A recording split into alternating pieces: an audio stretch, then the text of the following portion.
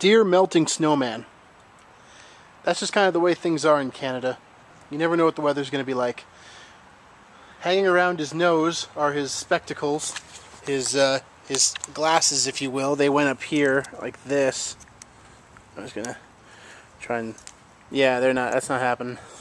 We built him hours ago. My brother Bobby and I built this thing like, I don't know, 4 hours ago, maybe 5 hours ago, maybe.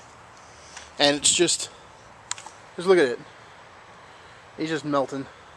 All the snow is gone from the grass. It's just crazy. What a great snowman. What a great day to build the snowman. Oh. So we got, since the last vlog, we kind of got snow dumped on us a few times. This last time was actually all slush.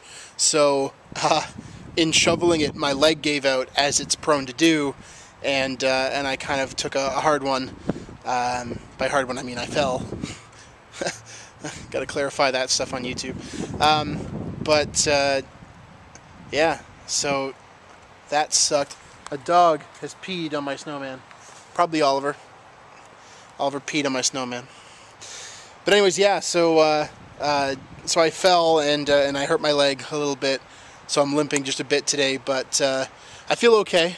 You know, painkillers. It's good times. But that's pretty much it. I really wanted to show you the snowman before it melted because he's pretty cool. That's the back of him. But he's slowly fading away into nothing. And if this is what he's like after like 4 or 5 hours, then he'll be gone by tomorrow. So yeah, I hope you're proud of us because we worked really hard on him for about 45 minutes. Anyways, clap your thumbs if you believe. All kinds of love. Toque smash.